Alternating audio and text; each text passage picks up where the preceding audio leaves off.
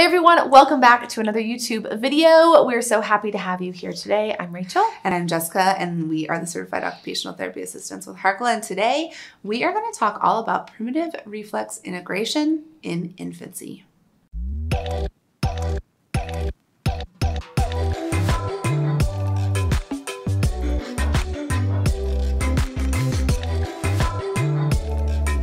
have a lot to say on the topic. I know you do.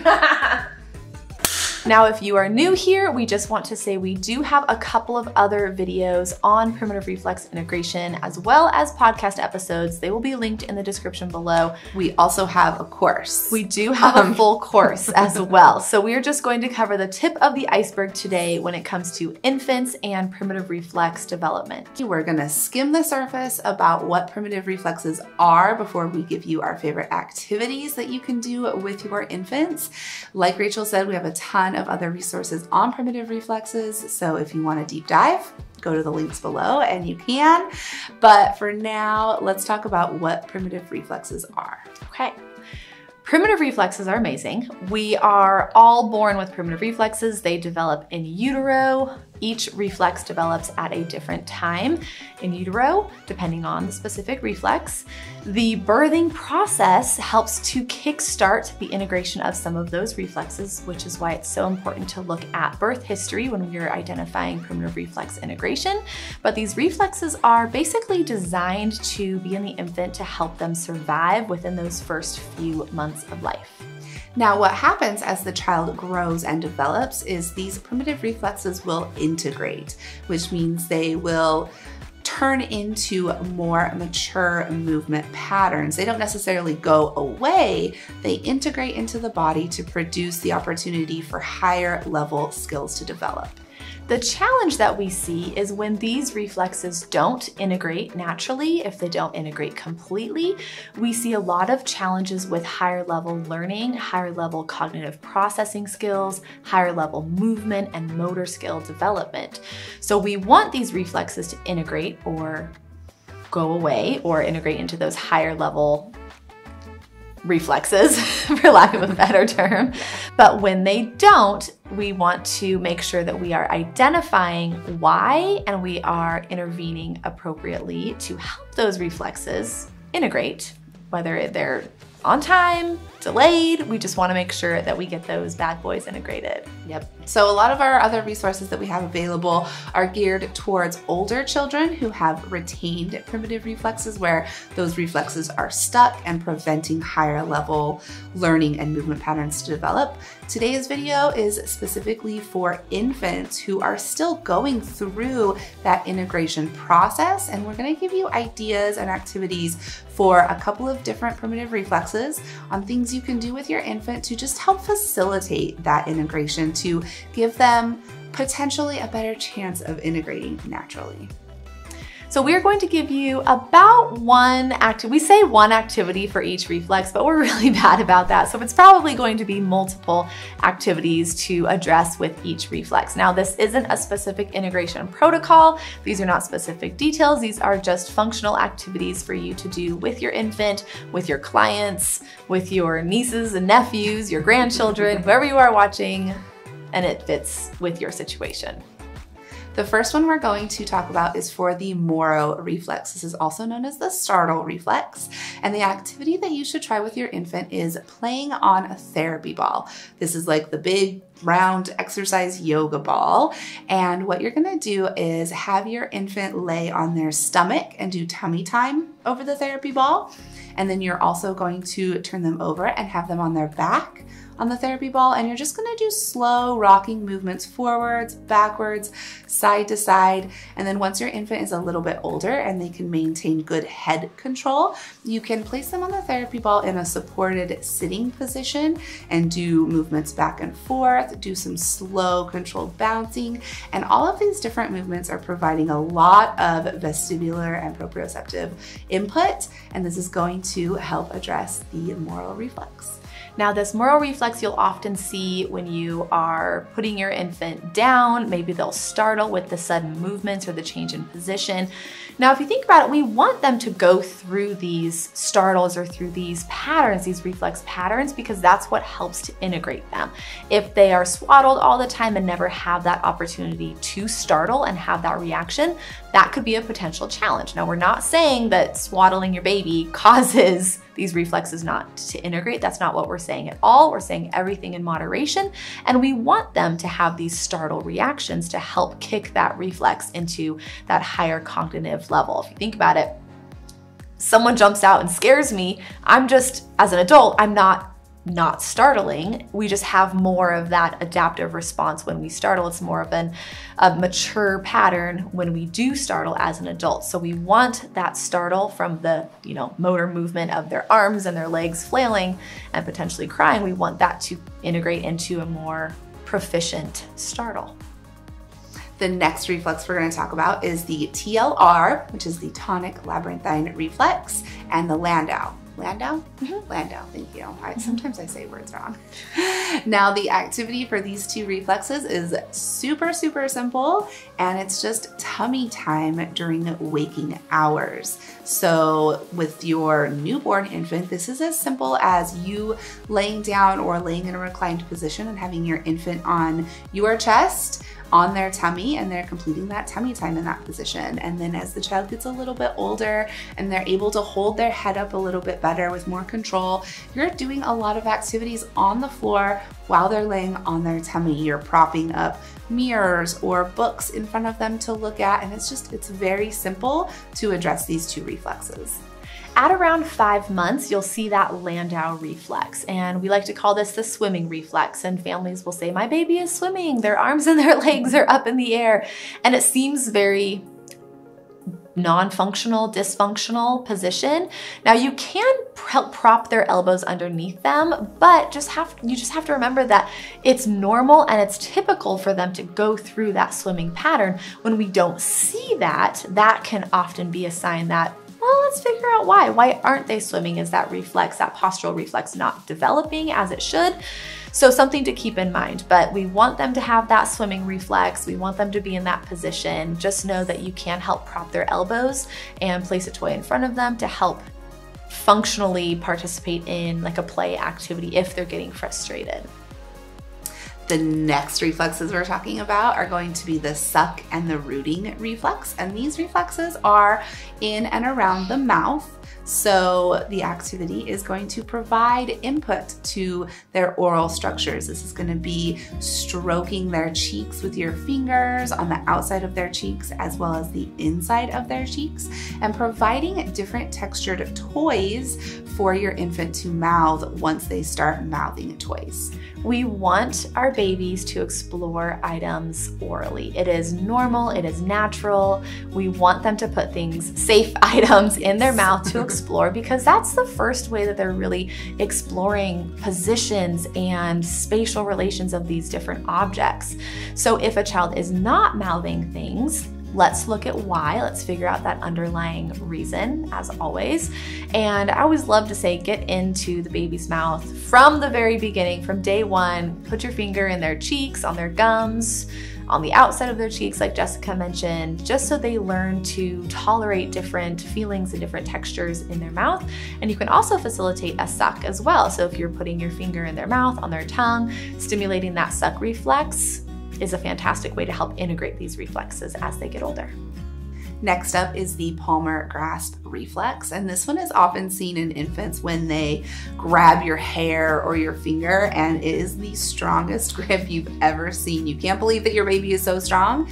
That is the Palmar grasp reflex. So the activity for this reflex is going to be once your infant is old enough and strong enough that they are pushing up onto their hands while they're in tummy time, or into that pre-crawling position on their hands and knees, you're just gonna make sure that their hands are flat and open on the floor. If you notice that their fingers are curled, which is something that will happen as they begin these positions, all you're gonna do is just gently and easily open up their fingers onto the floor so that their fingers are open, their palm is flat on the ground, and you want to make sure that they keep that position anytime they are crawling or pushing up on their hands.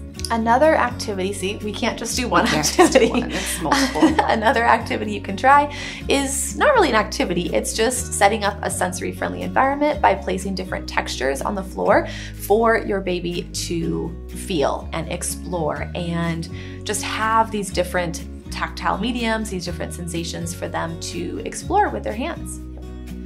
The next one is the ATNR, or the asymmetrical tonic neck reflex, and this is often seen as the fencer pose in a child. So when they look a certain direction, when they look to their left arm, their left legs, they're going to extend, or a dab. Is that a dab? It's a dab. And when they look to the right, they're going to extend on the right and their left side will flex. So with the technical terms out of the way, one thing we like to do for this reflex in infancy is working on some visual tracking. So having an item that is motivating, move it across their visual plane so they have to turn their head and track it, and you will see that reflex kick in, and we want to see that reflex. We want it to be happening, and you can just do visual, simple tracking activities for babe to play during the day. Next is the STNR, the symmetrical tonic neck reflex. Now, this is one of the few reflexes that is actually not in utero. This reflex appears after an infant is about 6 months old, and this is their pre-crawling phase. So what you're gonna see is your infant is going to be getting up onto their hands and their knees, and they're gonna do that rocking movement, that forward and backward rocking. That's the STNR. So we want them to do that. And then we wanna provide as many opportunities for crawling as possible. Crawling through tunnels. Pop-up tunnels are great. If you don't have a pop-up tunnel, just make one with some chairs, some stools, and some blankets, and have your child crawl as much as possible. This is one of the many reasons why crawling as a milestone is so important. It's the child's first opportunity to interact with their vestibular, their proprioceptive, their visual systems. They are weight bearing through their arms, and you'll see them almost do like a down dog or like a headstand position as well, which is also the STNR. So you can be aware of that and know that when they are doing those positions, they're working on integrating and working through that STNR, which is so amazing to me to watch them like naturally just go through those motions. But if they are not doing those activities, if they're not rocking back and forth in that quad position on their hands and knees, if they're not doing the down dog, or if they're not sitting back on their legs and looking up, if we're not seeing those things, then let's figure out why. And you know, like we always say, OT in person, getting an occupational therapy evaluation is definitely the way to go if you are concerned about your infant's development.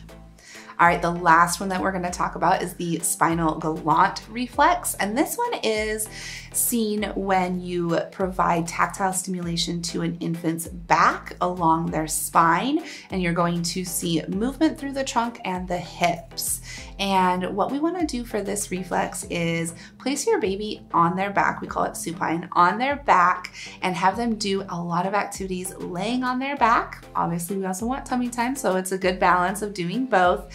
And then we also love the activity of snow angels. Most people know what snow angels are, but we're gonna do snow angels just by laying on the floor, and you're going to gently help your infant move their arms and their legs in this snow angel movements to get that integration going with that reflex. Oftentimes this will require two adults to do at the same time to really get that good quality of movement for the snow angel or the jumping jack position. And it's a great one to do just as just as like a warm-up activity, maybe before you practice rolling with your infant. You can also work on bringing the opposite hand to the opposite toe. You can bring up left arm, right leg together, and then switch. And so doing that crossing midline activity in supine as well. Supine position is very important for these babes as well as tummy time. It's just very important to strengthen both the flexor and extensor muscles. So that's why we like to have the child do both. And clearly they're needed for both of these reflexes. Yes. Yes. So those are our favorite activities for those primitive reflexes. There are a lot more primitive reflexes that we'll see in infancy, but these are the ones that are typically addressed in occupational therapy. Now, if you're concerned about your infant's development, if you're not seeing them hitting developmental milestones, definitely talk to your pediatrician to see what you want to do next with that. But just remember that every child, every infant develops at their own pace. So as long as you are providing them with all of these different sensory experiences, all of these different movement experiences, you're on the right track. Yep. When in doubt, put your baby on the floor. That is the #1 recommendation we can give you to help integrate primitive reflexes as naturally as possible. We like to avoid consistent use of containers, sitters, standers, jumpers. Those types of devices will not help to integrate these reflexes. But again, remember everything in moderation. It's very challenging to be a mom or a dad and to get everything done with a screaming baby if they do not love being on the floor. So spend that time on the floor with them, connecting with them, 1-on-1, 2-on-1, 3-on-1, however many adults, toddlers, older children are around and can be present with the baby on the floor. That is our #1 piece of advice to help these babes integrate their reflexes. If you have questions, concerns, or comments, feel free to comment on this video. We'd love to, answer any questions that you have. Make sure you check out all of the links below because we have a ton of resources like we've already mentioned. Also, make sure you're following us on Instagram. We are at Harkla_family, as well as at All Things Sensory Podcast. And we share a ton of free information on both of those pages. We do have a lot of specific podcast episodes on each of these reflexes. We're going to link each one of those episodes, those podcast episodes, in the description below. So if you want to learn more about it, maybe potential reasons why these reflexes could be retained, we talk about that a lot in those podcast episodes. Definitely check those out in your spare time. And the podcast is All Things Sensory by Harkla. We're on all free podcast platforms, so go check us out there. Don't forget to subscribe to this YouTube channel if you haven't already. We launch a new video every Tuesday. And go ahead and hit share and send this video to maybe an expecting parent, a grandparent who is going to be babysitting, maybe a daycare facility, a school. Send this video so they can learn all about those reflexes in infancy. Okay, I think that might be it. I think so. That's it. So then we will talk to you next week. Go to the link below because there's a ton of blah, blah, blah, blah, blah. That was great.